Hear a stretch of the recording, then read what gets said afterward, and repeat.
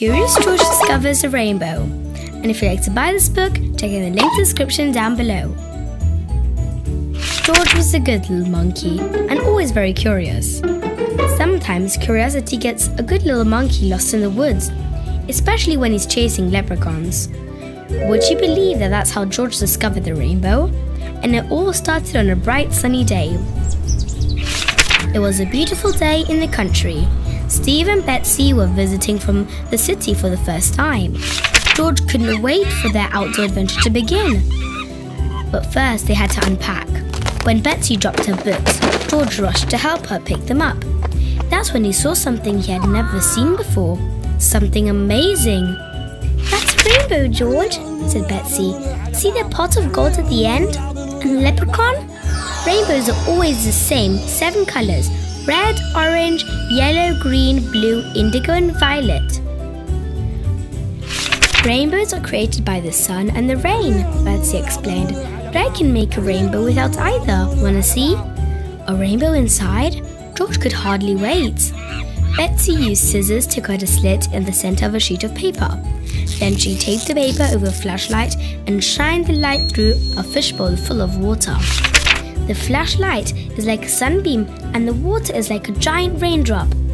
The light shines through the water and behold, Betsy said proudly, a rainbow. George thought Betsy's rainbow was nice, but there was no leprechaun or pot of gold. George wondered if he would ever see a real rainbow that spanned the whole sky. "Have you?" He looked out the window. White fluffy clouds floated by. "Looks like a nice day," said the man in the yellow hat. Meanwhile, the man helped Steve prepare for a hike. "Have you ever seen any wild animals?" Steve asked. "We've got skunks and deer." "I've even seen a moose or two," the man replied. "A moose?" Steve said. "Now there's something you don't see in the city." At last, it was time for their hike. Outside the sun was shining, but the temperature was cooler and more clouds were rolling in. "I'm driving into town to get food for dinner," said the man. Just then, thunder grumbled low in the distance. "If it rains, head home," he added. "George knows the way." George led them into the forest. "I'm not leaving without a picture of a moose," Steve said. Just then, he felt a raindrop. "Oh no, not rain. Do we have to go back already?" "I don't think so," Betsy said. "It's probably going to stop soon. Look, the sun is already peeking through the clouds." Sunlight and rain at the same time. George ran off in search of the rainbow's end with Chalky close behind. "Chalky, George, wait!" Betsy yelled, chasing them through the rain. When Betsy finally caught up with them, George tried to explain that he had wanted to reach a pot of gold. But no matter how far or fast he and Chalky ran, the rainbow only got farther away. "The leprechaun with a pot of gold is just a fairy tale," said Betsy. "But I guess it couldn't hurt to look just in case, could it, Steve?" But Steve was nowhere in sight. "He'll catch up with us," said Betsy. "Let's keep going." They hadn't gone far when something small and green hopped through the bushes. Could it be the leprechaun? George thought. He must be getting close to the pot of gold now. But it was only a green frog. Usually George would be happy to meet a frog, but there was no leprechaun. George wasn't disappointed for long though, because the frog had led him to the second rainbow. "Sorry, George," Betsy said. "That's not another rainbow. It's only the reflection of the rainbow in the water. How will we keep chasing the rainbow now? We need to cross the river." Just then, Chalky darted through the bushes after the frog and found what they needed most, a boat. "Uh-oh," Betsy said as they floated away. "How will Steve ever catch up with us now?" Meanwhile, Steve realized he was all alone. "Chalky, Betsy, George, where are you?" he called. Suddenly something moved in the bushes. What do you think it was?